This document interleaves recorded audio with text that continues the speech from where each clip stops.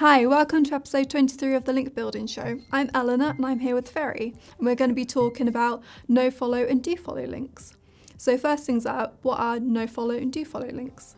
So it's a do-follow and no-follow is a very debatable subject in SEO, where some people say do-follows are the only links you should ever get, and some other people say you should also get no-follows because they are part of the natural link structure of the web, right? Some websites do follow, some websites do give no follow, and some people say you should have both. Do follow and no follow are not visible to the naked eye when you look at the website, but if you inspect the code, you will see a little attribute to the link anchor, which is like rel equals, and then it says do follow, no follow. We can say sponsored. We can have various attributes. This was done specifically to almost eliminate, the forum spams and the comment spams, where website owners could just add rel no-follow to a comment, to the comment section of their website or to a forum thread, and that would kind of almost automatically eliminate the SEO spammers who used to just create comments just with the purpose of having a link that would count as a positive signal to Google.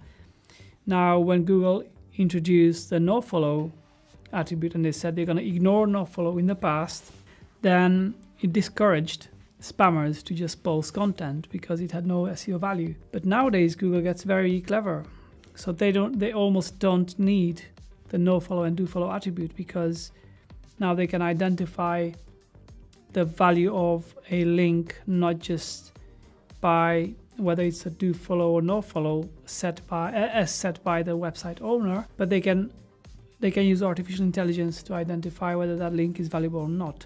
Therefore, Google have posted a new updated guideline on do follow and no follow. We said no follow is only a hint now. So how would you say this all affects your link building within the company? Within the company, we don't even look at do follow, no follow. My strong opinion, and I've seen this tested a lot of times, do follow and no follow are indeed a natural part of the web, and we should have both. As Google rightfully said, so no follow is a hint. So if Google thinks that the link fits well within an article, it's irrelevant whether it's a do follow or no follow, Google will give it SEO value. And that's how we look at it. If the link is relevant, if it serves the user who reads through the article and finds a link, if that link is useful, Google will give it SEO value. So we don't really count do follow, no follow. We say we got a good link or we got a bad link. We have good links and bad links. We don't look at them as do follow or no follow. So having said that, what would you say the benefits are to no follow links? The no follow links are valuable because Google rightfully said so, that they are now treating it as a hint. So do follow and no follow are almost at the same SEO value because Google is actually looking at the bigger picture and not just the attribute. And if it's a useful link, then no follow is valuable. If it's not a useful link within the article, then do follow is not valuable. So it can be both. So what can someone working in PR do to affect the type of link they're going to get? There's no way to kind of influence the journalist to change the no follow or do follow attribute, because that's set on a CMS level usually, and it would not be viable to chase journalists to change the do follow, no follow tags, because that would put off journalists to working with you in the future, because you are just a hassle for them, and they will not usually change no follow to do follow or the other way around. I think we don't even bother with that. We just leave the links as they are naturally.